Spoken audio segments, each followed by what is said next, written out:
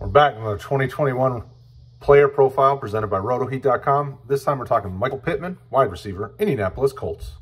And if you enjoy everything we're doing here on YouTube and you want to show a little love, smash that like, the subscribe, the notification icon. It helps YouTube's algorithm. And we would really appreciate it. With that being said, let's get to it. Okay, so with all things being said, right now, when we're recording this, Wentz has a foot injury. So you have to temper some expectations because that means it's either Jacob Eason, who they drafted last year, Sam Ehlinger, who they drafted this year. You know, it may be somebody else that isn't there yet. I don't know. They brought in, was it Brett Hundley? They signed him. So what we did here as a group, we did prior, believing that Wentz was healthy and back to full go. So you have to be a little mindful with that. That being said, we think Pittman should finish somewhere between wide receiver 28 and 35. Of the 14 analysts that looked at him, you know, 10 are buying him, 3 are holding him, 1 are selling. Those are numbers that I think are no matter what happens, you know, he's got long-term appeal because of the age, because of the talent, things like that. We think his ADP is Monday night show. We think his ADP is somewhere, is going to be higher than it is currently.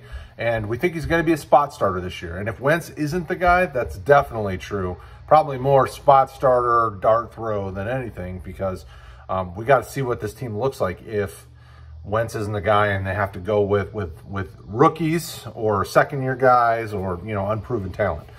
If you're looking at, from a redraft perspective, our friends at Fantasy Pros did a great job. They got him about wide receiver 41 or just over 100 at 102 overall. If you're looking at our Superflex rankings here on rotoheat.com, we have them somewhere around 38, wide receiver 38 or 101 overall. So very, very similar, whether in a season-long, you know, kind of yearly format or if you're in a dynasty format.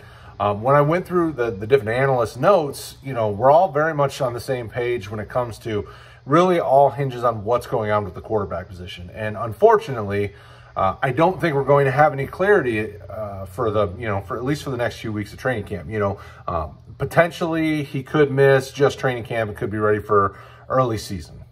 Potentially he could be gone for an extended period of time. I mean, we just don't have enough information to give a full disclosure comment on him. But what we can tell you is that Michael Pittman is a talented receiver. We saw it last year with Rivers, who obviously, you know, retired, was on the decline. More on the downside than the upside of his career. Pittman looked good and got people really excited. You know, those that liked Pittman now loved him. Those that were kind of in the middle started to like him even more. Talented player, really did well last year, and I think that's only going to continue to grow. That being said, where are you at with him? I know this Wentz news, you know, is a bit of a not surprise because we know he's got the injury concerns. Where is he at for you in season-long type formats, where you draft them in redraft, and then where you drafted him in dynasty, startup value, or are you buying him? So we got lots of questions. Let's have lots of comments and conversations below. Don't forget to check out the other 2021 Player Outlook playlist below, and we'll talk to you again next time.